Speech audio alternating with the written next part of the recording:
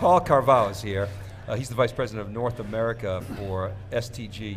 Paulo, welcome to theCUBE. Thank you, pleasure to be here. You're obviously very excited about the changes that are going on in the industry.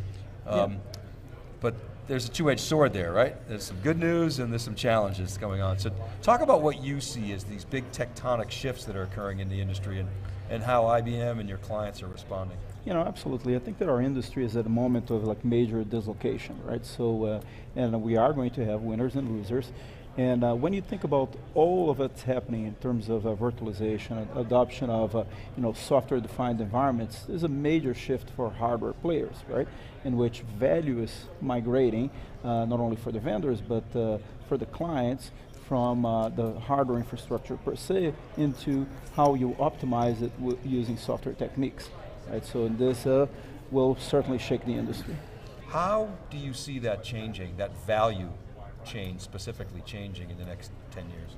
Well, at the end of the day is how clients are assembling their IT infrastructure to go and deal with this SMAC world, right? Social, mobile, cloud and analytics, right? And so when we talk about smarter computing, which is our point of view for that, we talk about being designed for data based on software-defined environments and being open and collaborative, right? So it's again, it's moving towards software-defined APIs, and then this very important concept of openness. So, how does IBM capitalize on that, and how do your clients capitalize on it? As you said, it starts with the client, right? So you need to first see not only where value is migrating, but where the customer problems are, right? And today, customer problems are around managing complexity in the environment.